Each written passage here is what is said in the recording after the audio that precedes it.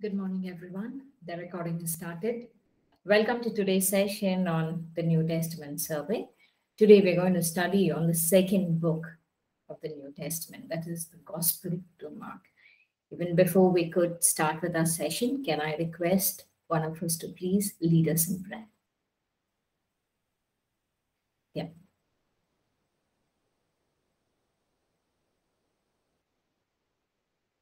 Can I request Brother Isaac to lead us in prayer, please? Our Father in heaven, we want to thank you this morning for bringing us together to attend this class in New Testament survey. We want to praise you, we adore you, we magnify your name.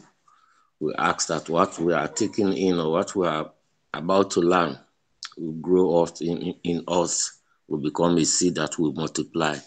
Father God, take seat in our heart. We want to bless you for the life of our lecturers, our pastors who are impacting knowledge in us. I want to thank you for the life of all of us who are attending class, for our families and for our relatives. We want to thank you for this opportunity given us to All People's College. We thank you for everything that you are doing for us and everything that you have to do for us. In Jesus' mighty name we pray. Amen.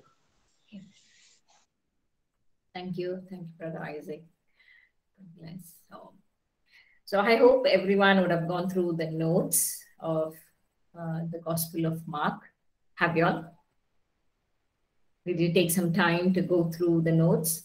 Because there's a lot of information in the notes that we would not be able to cover it in an hour's time. But then I request, as we study, let it benefit us. Let's take this time to go through the book of, the Gospel of Mark.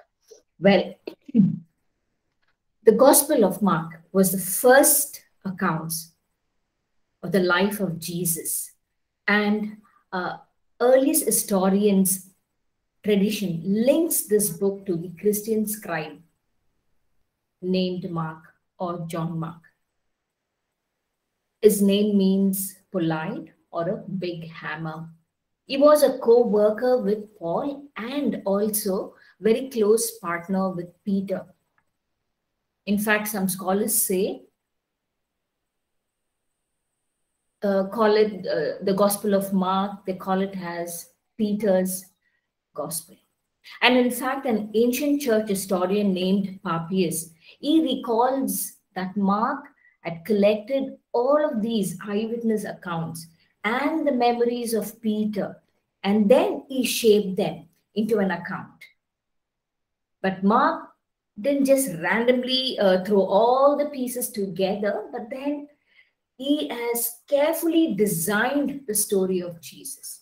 And in the first line of the book of Mark, makes his claim about Jesus, says it's the beginning of good news. But Jesus, the Messiah, the Son of God. And interestingly, this is the only time where Mark is going to tell us a story that what he thinks. And then later, for the rest of the book, it's going to inspire us by simply putting Jesus' action and his words in front of us and showing us that how other people reacted to Jesus, to his teaching, to his word. A different kind of reactions. Even when we studied the Gospel of Matthew, we saw not everyone who followed Jesus accepted the teaching, but then each one followed for their own personal reason. But then now Mark has designed this gospel, saying the story of Jesus in a drama format. We can put it across like 3 acts. In the very first act, we see one set in Galilee, and in the second, we see Jesus on the way from one place to the other, and in the third, we see that Jesus is in Jerusalem. And each of these acts focuses on a repeated theme. For example, in Act 1, we see that everybody was blown away by Jesus, and they were wondering, who is this Jesus?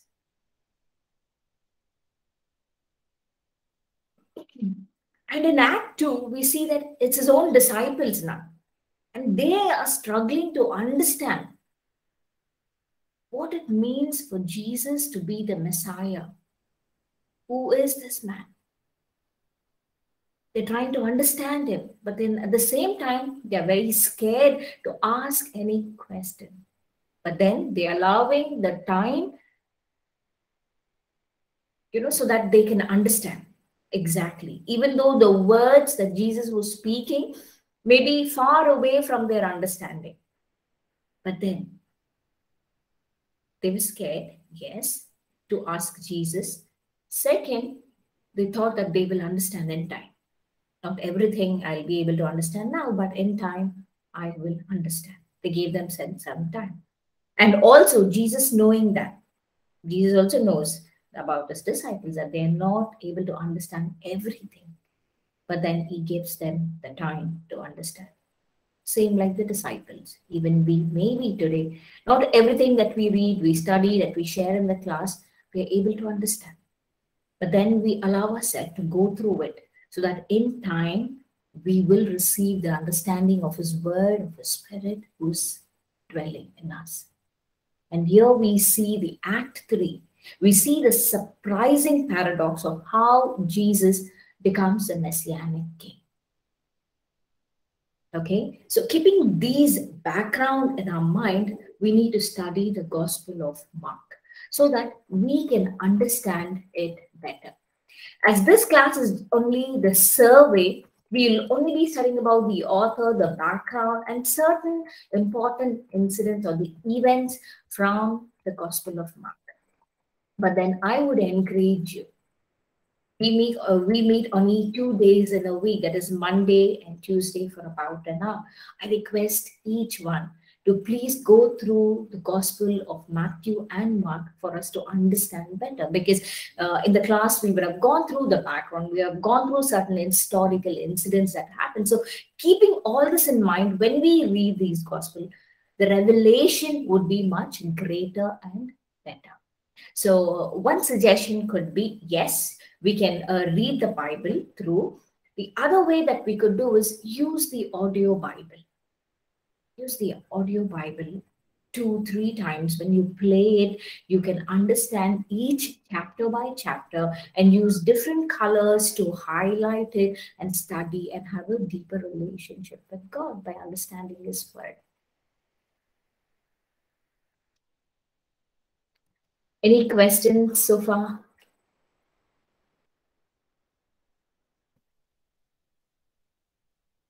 So if I could move ahead, or you would like to add on anything?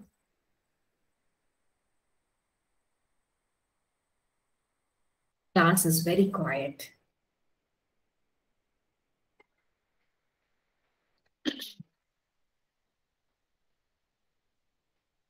Yes, ma'am, you can go ahead. Okay. Okay. So when we talk about the author, what do you know about Mark or John Mark? Anything that you know about this author of the Gospel of Mark? Please feel free to share anything. What do you know about the author?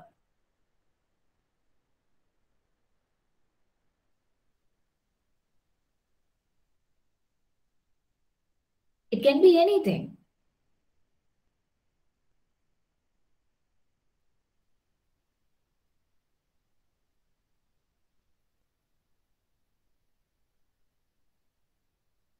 Okay. From next class onwards, I would request you all, because all the answers are in our notes and much deeper. I request you all, please go through the notes. Okay.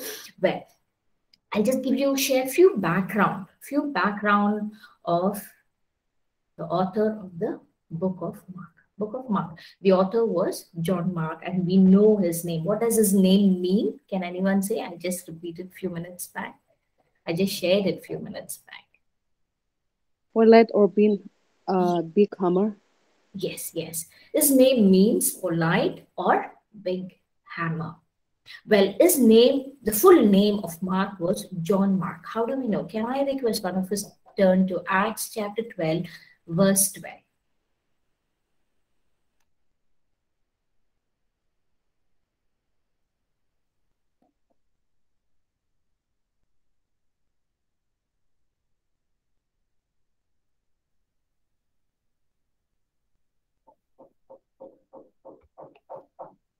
Acts 12, verse 12, please. Acts chapter 12, verse 12. When he realized this, he went to the home of Mary, the mother of John Mark, where many were gathered for prayer. Yes, thank you. See, here in Acts 12:12, we see that his full name has been mentioned. The mother of John, whose surname was Mark. So this is a combination. John Mark is a combination of Greek and Latin or a Roman name. So it may suggest that his father was a Roman and his mother was a Greek, in which case he was most likely a Roman citizen. So here we see that is the details of his mother is given in Acts 12:12. We see that his mother name was Mary. Little bit about his family, we see that.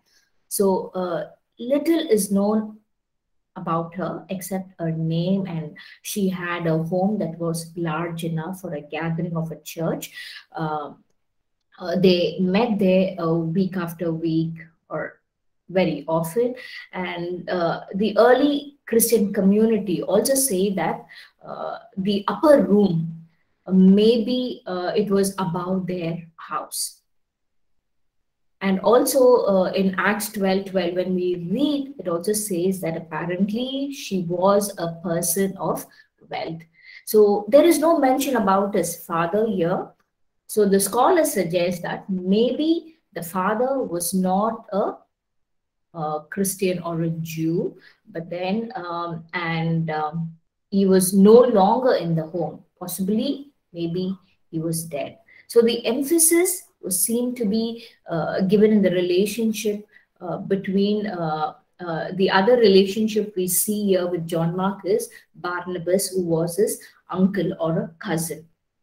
There's a relationship between John Mark and Barnabas. When we read the book of Colossians, we see that in chapter 4:10 that he was the cousin, he was a relative to John Mark. And the early life of Mark was little bit is known about his childhood, but it is most likely that he was being around very important figure in the early church. One reason could be because they had this Christian gathering at home, so maybe that was one of the reason. And he was most likely very close to the ministry of Jesus because his mother was in faith, and she worked very closely with Jesus so that, she impacted a son. So some historians suggest that this home where John Mark lived was the ministry center for Jesus. They often met there. And they also suggest that, as I said, the upper room was the place where Jesus and his disciples celebrated the Last Supper, and where also after the ascension of Jesus, where the outpouring of the Holy Spirit happened, the day of Pentecost. Some scholars say maybe it was the upper room where John Mark lived, in their house, the upper room. So we are not sure, just the scholars say about, the situation and the openness, the meeting that they had, maybe it was in his place. And he is not named in the gospel that bears his name. But most scholars feel that it is most likely that the unnamed man in the book is Mark. Because there's certain culture that they used to follow before the authors who write a book. It was a custom for the authors to leave off their name out of the book when they are writing. So that would have been one of the reasons why John Mark has not mentioned his name. And the main theme, when we study the book, the main theme of this book is Christ, the tireless servant of God and man. Christ, the tireless servant of God and man. So the whole book is portraying Jesus as a servant of God and man. So keeping this in mind, we need to study further. Some of the experience that John Mark had, we can see through the book of Acts when we read. So in Acts 12:25, can I request one of us turn to Acts chapter 12, verse 25? Another person, please turn to Acts chapter 13, verse 4 to 5. I'll just type a few scriptures. Acts 12:35. And Barnabas and Saul returned from Jerusalem when they had fulfilled their ministry, and they also took with them John, whose surname was Mark. Thank you. The next person read Acts 13, 4 to 5. Another person take up Acts 13, 13. 4 to 5. The two of them, sent on their way by the Holy Spirit, went down to Seleucia and sailed from there to Cyprus. When they arrived at Salamis, they proclaimed the word of God in the Jewish synagogues. John was with them as their helper. Yes, thank you. So in the first verse, Acts 12:25, we see that Barnabas and Saul returned from Jerusalem, and when they fulfilled their ministry, they also took with them John, whose surname was Mark. So we see that he returned to Antioch from Jerusalem with Barnabas and Paul after they presented the church with a relief offering. And in the second verse, which is Acts 13, 4 to 5, we see that John Mark accompanied Barnabas and Paul on their first missionary journey to serve as their assistant. So what happened? Do anyone remember what happened to John Mark after this?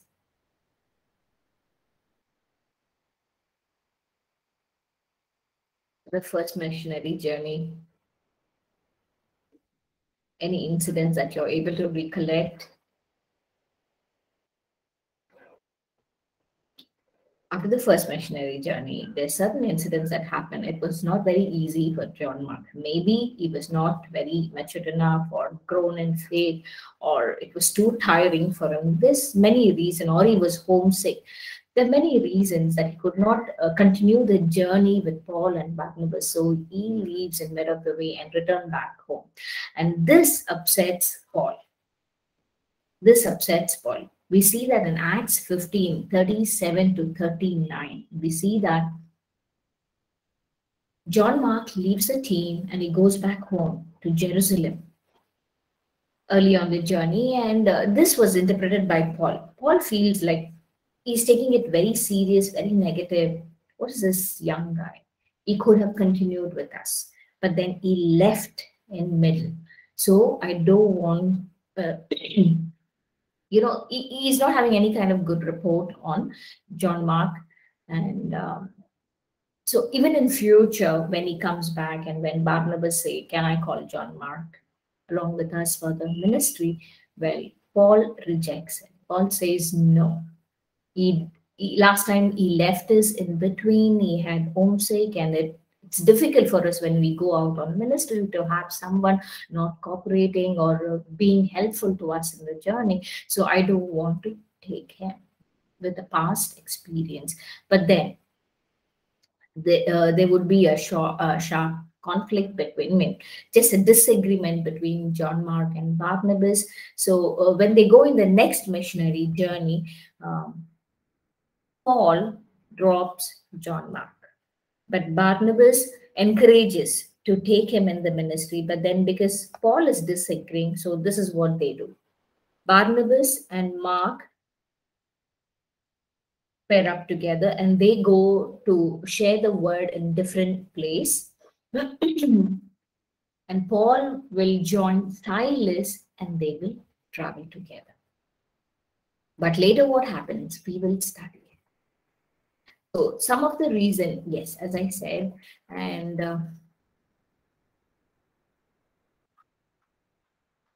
Barnabas being his uncle, he is a man of encourager.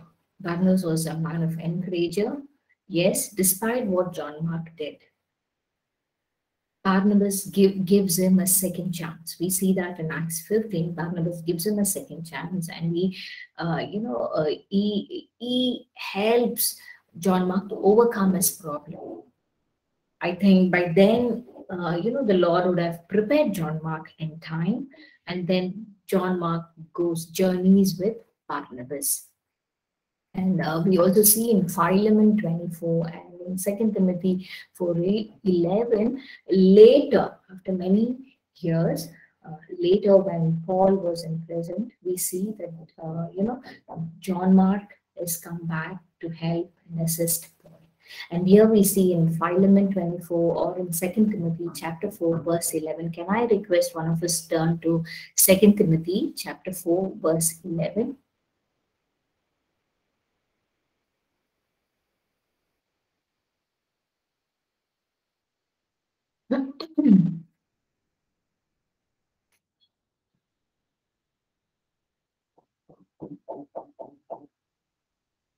Second Timothy chapter 4, verse 11. Luke alone is with me. Get Mark and bring him with you, for he is very helpful to me for the ministry. Yes, thank you. So Paul writes here, he acknowledges that John Mark is profitable in the ministry. Though Paul rejected him before, but later as he saw and he witnessed how faithfully John Mark started to serve in the ministry along with Barnabas. He heard the report of him, and then he also experienced him when he met. And here he writes, get Mark and bring him with you, for he is useful to me for the ministry. You see, sometimes even we would have faced such situation, ups and downs, some failures in our ministry, people may give up. But then the Lord who's in you, the Lord who's called you is faithful enough to work in and through you. So all of us have certain weaknesses in us, just like John Mark. We may not be bold enough. We may not have certain skills in us that is required in the ministry at the time when we have been serving alongside with some good leaders. But then don't give up. Continue. Continue, because the Lord is working in and through you. People may give up, like a leader like Paul who gave up on Mark at certain season. Now the same leader is looking up, looking at Mark and acknowledging him that he's profitable in the ministry. God can turn things around for us. God can turn things around for us. And it is perhaps it is a worthy note to receive from a man of God like Paul. And what happened?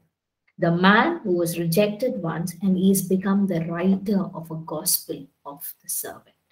This gospel of Mark is also known as the gospel of servant. Matthew, what was the gospel of Matthew was known as? Do anyone remember from last class? Gospel of Matthew was also known as Gospel of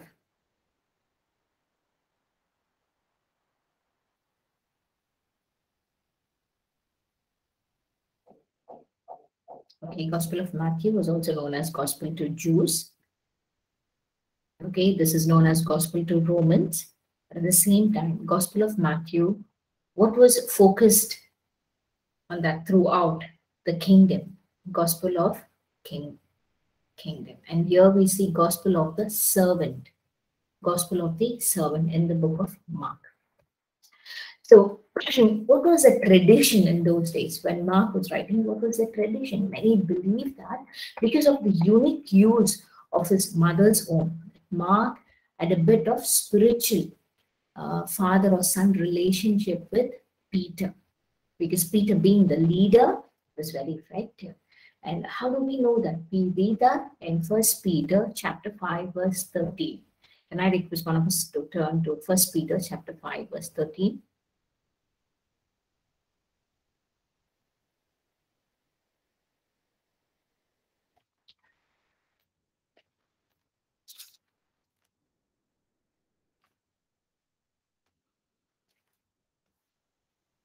First Peter chapter 5 verse 13 says, she who is in Babylon, led together with you, greets you, and so does Mark, my son. I request everyone to have your Bibles handy in the class so that when I request, please take and read out loud. It helps us to be interactive in the class. Here we see that Peter greeting John Mark's mother. She who is in Babylon, elect together with you, greets you, and so does Mark, my son. Look at the relationship between Peter and John Mark, a spiritual father-son relationship, that which we also see between Paul and Timothy. So here we also see that he is believed to have acted like Peter's interpreter when he preached in Rome. So whatever is contained in the Gospel of Mark came from the relationship or the association with Peter. So Mark was writing or whatever Peter was sharing, Mark started writing it.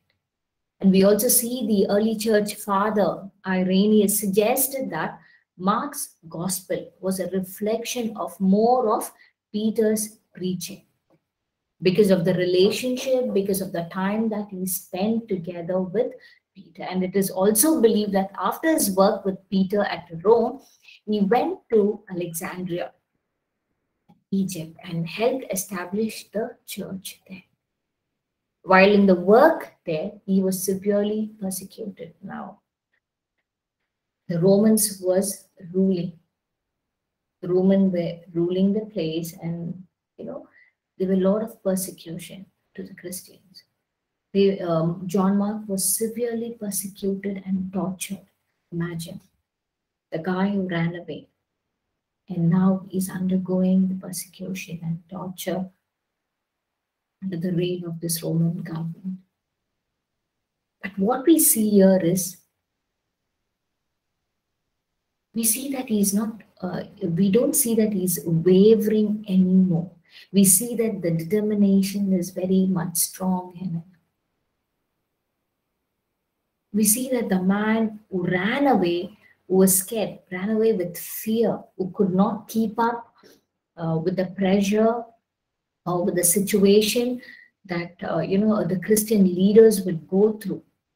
He ran away once, but now God has made him so courageous, so strong, that he is able to undergo any kind of persecution and torture for the faith's sake, the gospel's sake.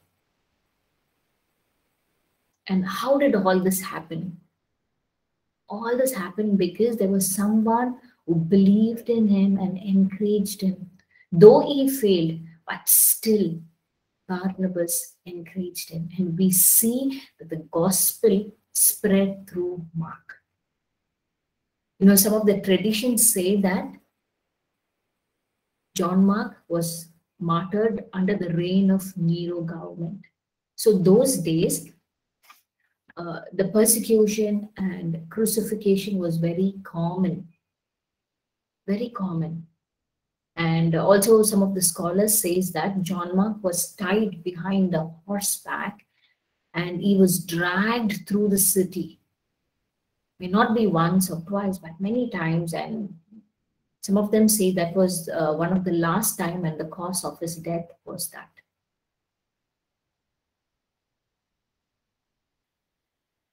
So under the Roman government is when, we study about the crucifixion, that, the Romans had this practice of crucifixion was practiced as a method of torture and to execute, all the people who were against them. So under the Roman citizen, where even Jesus was crucified. And we see that in our notes, we have given a detailed information on crucifixion, like how they crucified Jesus and what happened, and how did they put a title on the cross of Jesus. Not only on the cross of Jesus, it can be any thieves, anyone who was against the Roman government. They used to crucify them and put up a title there. And for Jesus, they put up a title saying that I, which has a Latin phrase, Jesus of Nazareth, Rex Eudorium, which means Jesus of Nazareth, King of Jews. And this was the notice put up by Pontius Pilate, nailed over the cross of Jesus. And now many were reading that inscription. And this was also translated in 3 languages because that was commonly spoken. It was translated in Hebrew, Latin, and Greek. And here we see the chief priest comes and tells the Pilate, like, he is not the king of the Jews. But then the Pilate says, that's what he said. So what I have written, I have written. I request you to please go through what happened, how cruel act, how Christians were killed during the reign of Nero under the Roman government. I request you to please read that in the notes so that we have a clear idea. And John Mark also died, and he was martyred under the leadership of Nero. So now with this, we will come to a place where, when was this book of Mark written? As in most of the books, the Bible were considered as a debate. They agreed, or there was some kind of disagreement when, what time, when, which season did they write each one. But here in the Gospel of Mark, it's believed that many scholars come in an agreement that it was the first gospel that was written, and in an early date. As per our notes, it says 57 to 59 AD, and some says 60 to about 61 to 68 AD. As I said, the dates may vary, but then the book was written. This gospel was written, and it was one of the earliest gospel for which even Matthew, Luke referred to. Matthew and Luke refer to Mark's gospel, and they wrote theirs. So most scholars believe that it was written in Rome. And 4 years in the life of Jesus, from the ministry of John the Baptist to the ascension of Jesus, has been covered in the 16 chapters of Mark. And to whom was this book addressed to? To whom was the Gospel of Mark addressed to? Well, it was addressed to the Gentiles, to the Romans who was living there. His desire was to show the Romans that Jesus was God's servant and acting under the authority of the Lord God. And he also gives us an immediate and full obedience to all his commands. And there are several evidence, and throughout the book when we read, we come across several evidence of Jesus obeying his Father. We see that at the very start of Gospel of Mark in chapter 1, 2 to 3, we see that it was written to Gentiles.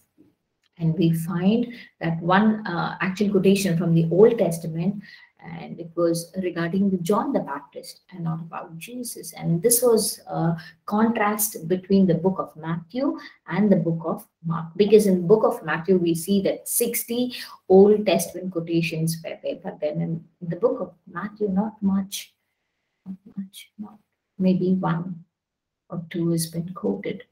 But then Mark omits much of his preaching style of Jesus, but then he actually quotes the actions of Jesus. He records the action of Jesus. One of the reasons, because he is writing to the set of the Roman people or to the Gentiles, they don't want to have any kind of preaching. They don't want to hear any kind of preaching. But then they are much interested, the Romans are much interested in the practice and the action. So accordingly, as he is writing to this set of group, accordingly, he takes the action of Jesus and he writes it down.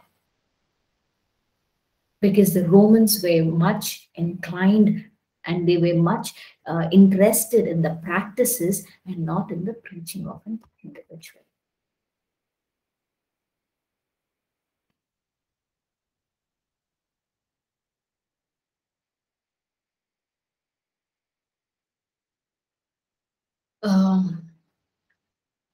I think among the all 4 Gospels, it was Mark was the only one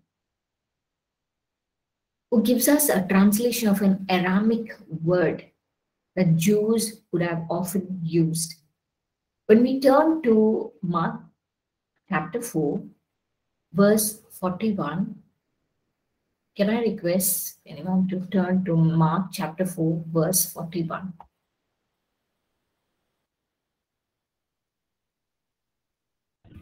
They were terrified and asked each other, "Who is this? Even the wind and the waves obey him." Joseph, Mark 41. Mark chapter 4, verse 41. Yes, Pastor. Okay. Thanks. Maybe I've got the scripture not right. Okay. There's also another place where Mark quotes about a synagogue leader's daughter who was dead, they reported that she was dead. And here he goes into their house, he holds her hand and he says, Talitha Kumi. And then that is an Aramic word, and it translated, okay, which is translated saying that, little girl, I say to you, rise. So he was the one who used few of the Aramic words for the common language which was spoken then. And we also see Mark often gives a Latin version of certain normal Greek words, which suggest a Roman orientation. Well, the term that Mark used, for example, throughout this book, when we see for the basket, maybe a different word, for the tax, a centurion, and all these were Latinized version of these words to make this Gospel of Mark familiar to a certain set of people. And we also see that Mark seems to feel the need to give a geographical description of the Mount of Olives. And he also shares that Jordan was a river, for which Jews don't need an explanation of all that, because they know what mountain of Mount Olive means and what Jordan means. But then because he's writing to the set of different people, so he had to explain it. And also Mark omits many references to Jewish law, which would not impress the Romans. So accordingly, as he's writing this gospel to the Gentiles, Romans, so he is omitting certain things that may not please them, but then at the end of the day, his intention is to share the gospel of Jesus to the unreached crowd. So what was the purpose of writing this book? Anyone in the class?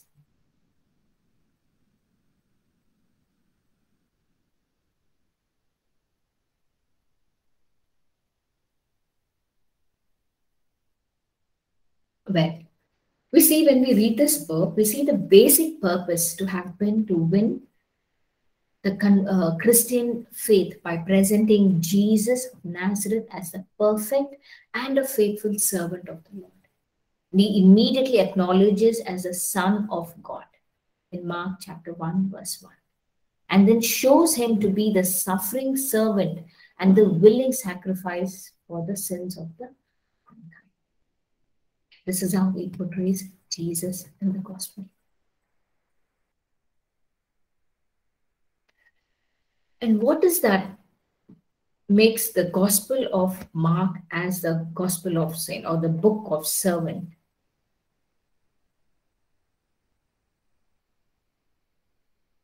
There are certain words that he mentions in this gospel which makes the scholars to call this book as a book of a servant. One, few points I'll just list out. The first indication of the servanthood is the absence of genealogy, birth record, or the adoration of the wise men, pre-existence in glory and early life. It's not that Mark did not he was not aware of all these incidents in the life of Jesus or the early life of Jesus, but then he intentionally didn't mention. Well, why? One of the reasons was a servant's genealogy is of no importance to the Roman mind. There is no real value to a servant or a slave until they can start to work. So Mark jumps right into the work of Jesus, into the action of Jesus, which the Romans may be interested in. And the second point, we see that the focus on the work of serving rather than, talking about serving. So there is no Sermon on the Mount has been recorded in the book of Mark, no lengthy preaching or no lengthy preaching, but then yes, we see few of his miracles and parables have been noted in the book of Mark. And the third point, we see that Jesus performed miracles, and he would often instruct those touched, those who were healed, who were touched. He instructed them not to tell anyone. Not to tell anyone. Why? The servants do not get a lot of credit for what they do in those days, or it was not yet for the time. So one of the reasons which Jesus, after every miracle, for certain people, he said, do not tell anyone. But for certain people, he said, go show to the high priest.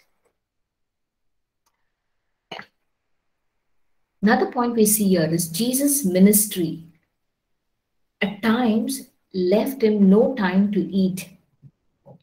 Not only to Jesus, even to his disciples. So we see in Mark chapter 3, verse 20. Mark 3, verse 20.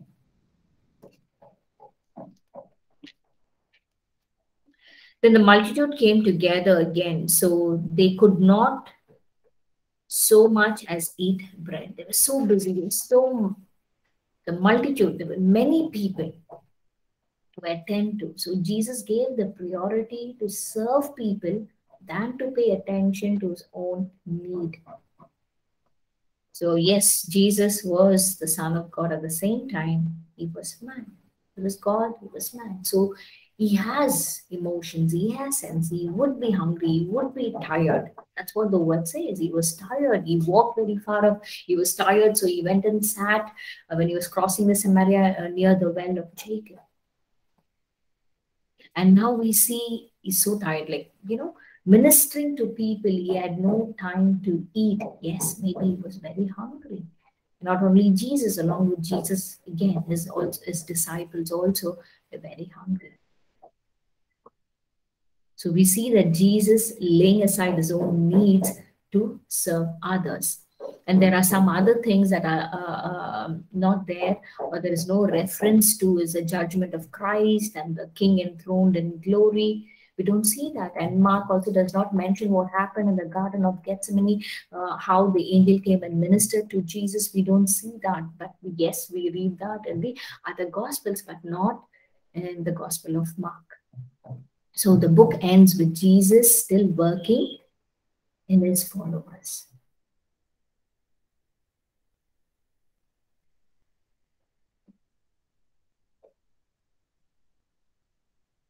So the book of Mark is very important. We see the Christ in action through the lives of those who bear his name. We also see there's an army of believers who live to serve and touch and be fed, who served along with Jesus. And as we study this book, the Gospel of Mark, we should also know that some of the scholars feel that in the last chapter, Mark 16, the last chapter, when we turn to the last chapter, please. Yeah. 9 to 20. They feel the last chapter was only till verse 8. 9 to 20, most particularly the verse 15 to 20 should not be included in the book of Mark. Why? The reason behind this has to do the fact that the oldest manuscript dating from 4th century do not contain these verses. It is rather interesting that there was a debate between the scholars that this verse was later added by some writers. Some feel that, Mark ended this gospel abruptly. So later the writers filled in the gap from the other, by reading the other gospel, and gave a sense of completion to this gospel. So some other scholars feel that the manuscript that omits the verse reflect the fact that the last verse were dropped because they opposed a theological problem relating to the miraculous expression in Christ's commission. So whatever the case may be, what is important for us to understand is that things mentioned by Christ in this commission are confirmed in other places in the New Testament. And therefore, they are safe for the purpose of doctrinal study and formation. These scriptures are very important because it is a great commission given by Jesus. We're not very sure did John Mark wrote or the other writers who have added this, but it makes sense for us that every gospel should end with a great commission. Every good news that has been shared should end with a great commission where the instruction of Jesus was given. Go into all the world and preach the gospel to every creature. He who believes and is baptized will be saved, but he who does not believe will be condemned. And these signs will follow those who believe. In my name, they will cast out demons, they will speak with new tongues, they will take up serpents, and if they drink anything deadly, it will by no means hurt them. They will lay hand on the sick and they will recover. Well, after this, verse 19 and 20 says, so then, after the Lord had spoken to them, he was received up into heaven and sat down at the right hand of God. And they went out and preached everywhere, the Lord working with them and confirming the word through the accompanying signs. Amen. So what a beautiful ending to show that Jesus has commanded each one to take up this gospel, this good news, and share it with others. Just like how Matthew Gospel confirms in Matthew 28, same way Mark also confirms in his last chapter. Carry this gospel. It is not something to be contended with, to just keep it to ourselves, but then it is a gospel to share. As you share, as we share, it will only be multiplied. This we end the Gospel of Mark. So I leave it open to the class to share, add on what was our learning. Just share each one, share one point that we learned from the Gospel of Mark.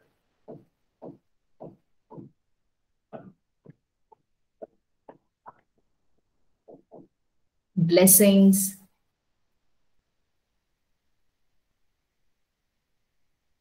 Lama, Zalitoli, anyone, just share one point on what we studied, what we learned today from the Gospel of Mark.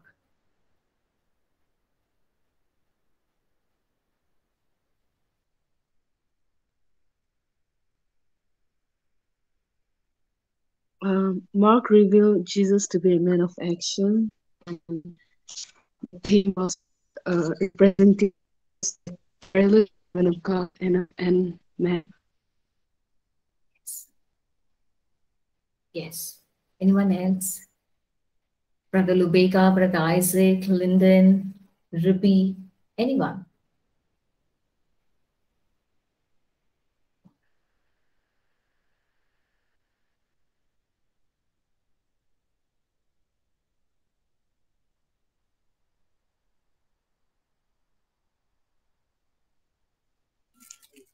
Mark, we see, as we said, as Christ as a tireless servant of God and man, and also reveals Jesus, emotions of Jesus.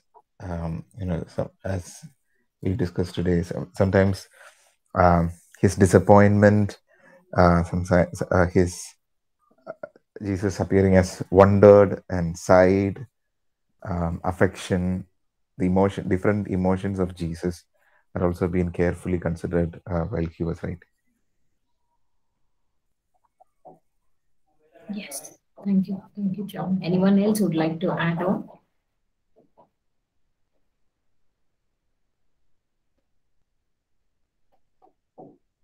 Okay. Some of the points that we could recollect and recap, just giving you. Mark presents Jesus as a suffering servant of God, as one who came to serve and not to be served. He also came to be a sacrifice for us. So in part, to inspire us to do the same, we need to do and follow the same. We also see, yes, Rosalind, please go ahead.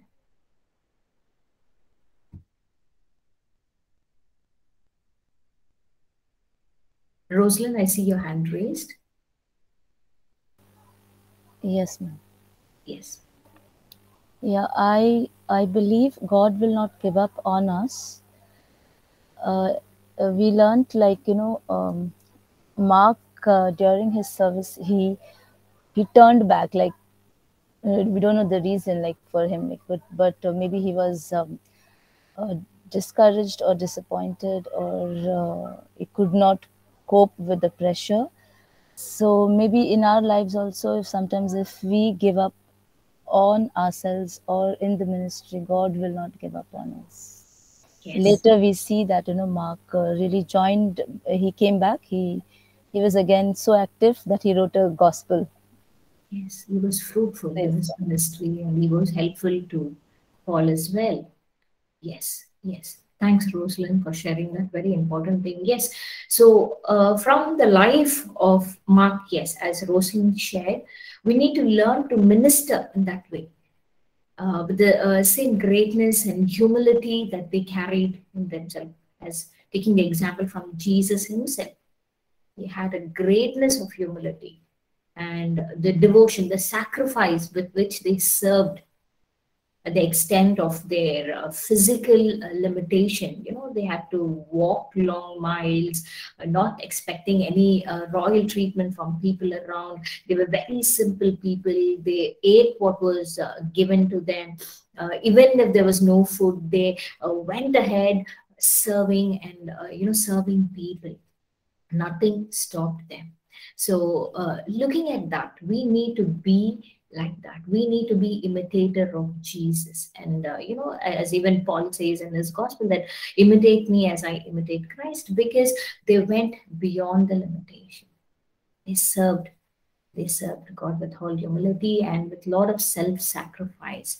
And yes, Jesus was willing to lay down his life for the sheep. So God is calling us to be selfless to ourselves today, as we set ourselves aside to serve God in any area that God has called us in. So I request, let this be our prayer. Lord, whichever area that we are in, help us to serve you selflessly. This should be our prayer. Help us to have that heart to seek you despite our weakness, despite our limitations. I pray that, Lord, you enable us. You enable us. So just like how John Mark left and went, many reasons it can be. Maybe he was homesick, or he was weak, or he could not keep up with the maturity level of Barnabas or Paul, who was a great leader. It can be many reasons, or it could be fearful. He didn't have enough of courage and confidence, or he would have got scared with the persecution that each time these leaders went through. He was not ready to go through all that pressure at that time. Maybe it could be any of these reasons that John Mark ran away. But then he didn't give up. God didn't give up on him, nor he. We see the fulfilling of God's purpose in his life.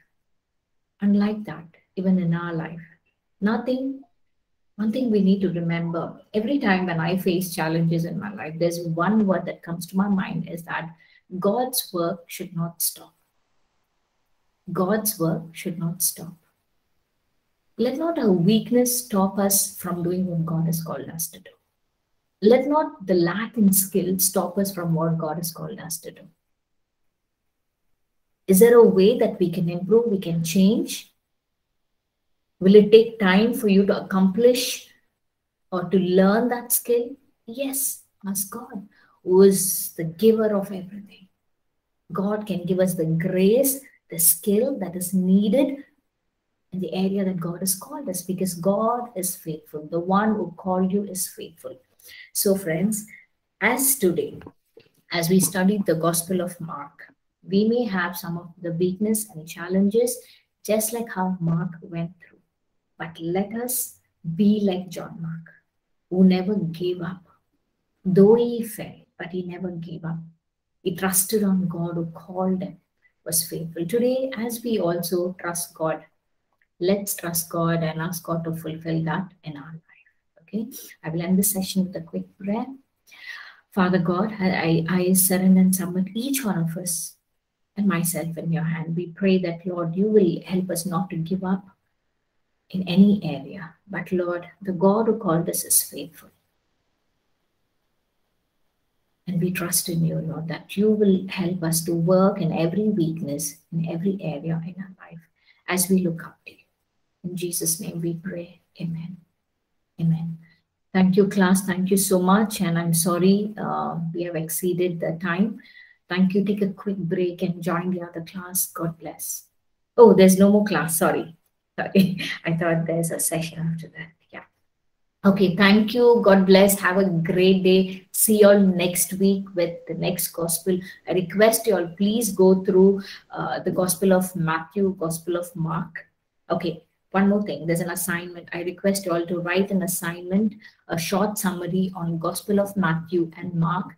You can present it in a PPT or a Word format and upload it on the Google Classroom. I will create an assignment and send you all an email. Okay, thank you. God bless. See you all on Monday with the next gospel. Thank you, Pastor. Thank you. God bless.